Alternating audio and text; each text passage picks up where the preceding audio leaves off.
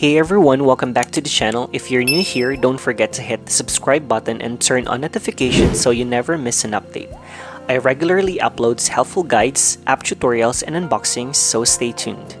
Today, I'll show you how to order a physical SeaBank card step by step. This is perfect for those who want a convenient and secure way to access their SeaBank funds. And if you don't have a SeaBank account yet, no worries. Check out the referral link in the video description below to register and get started. Now, let's dive right in. First, let's open the SeaBank app on your phone. Once inside, look for the cards section. Scroll a bit and tap on Get Your Physical Card.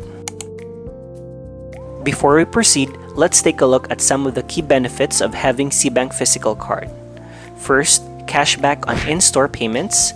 Earn up to 1,000 cashback on all your purchases, now including in-store transactions. 0% FX markup fee. Enjoy absolutely no foreign exchange markup fees when making payments overseas.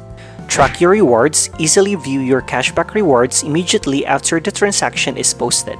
Sounds great, right? Just note that a 200 pesos fee will be deducted from your SeaBank account once your application is successful.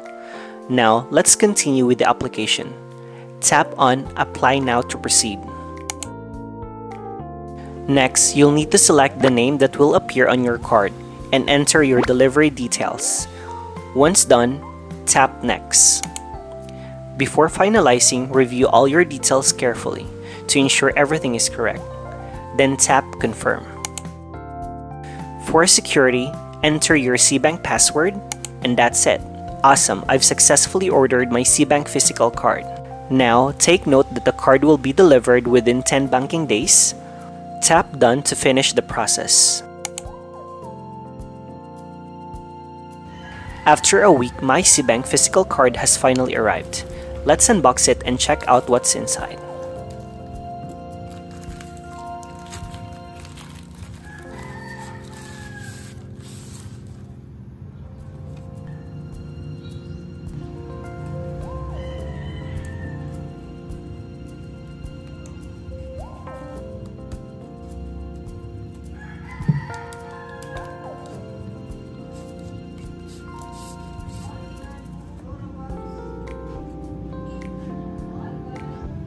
The package comes with a letter that includes instructions on how to get started with your new card. And here's the SeaBank physical card. It has a sleek orange design, and for security reasons, there are no visible card details printed on it. Instead, all the card details can only be accessed securely through the SeaBank app. And that's all for today's tutorial. If you have any questions, feel free to drop them in the comment section below. I'll do my best to help you out.